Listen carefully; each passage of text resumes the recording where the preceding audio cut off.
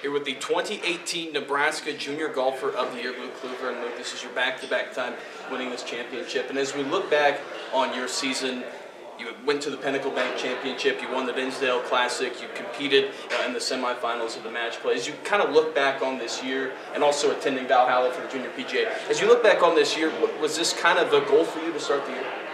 Yeah, I sat down with my coach, Mike Cornell, after the first lesson we had, and I had two goals, two big goals. One was to play in the Pinnacle Bank Championship, and then one was actually playing the U.S. Open.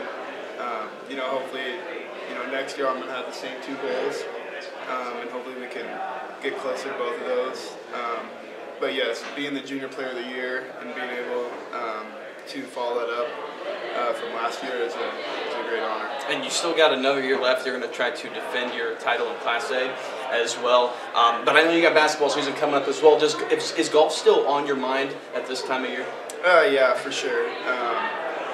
Being from Nebraska, I think basketball is a great thing to have in the winter. It keeps me in shape, but for sure, golf is my love. So.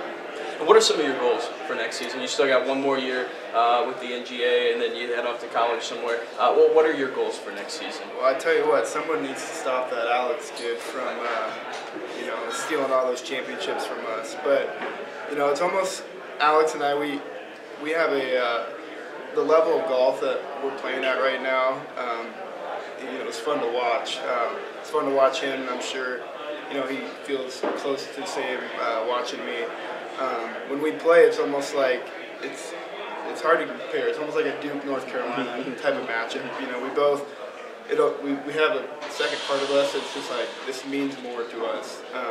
But we do it all for fun and just for the love of the game. So, Who's Duke and who's North Carolina? I'm Duke. Okay, good. Luke, thank you very much.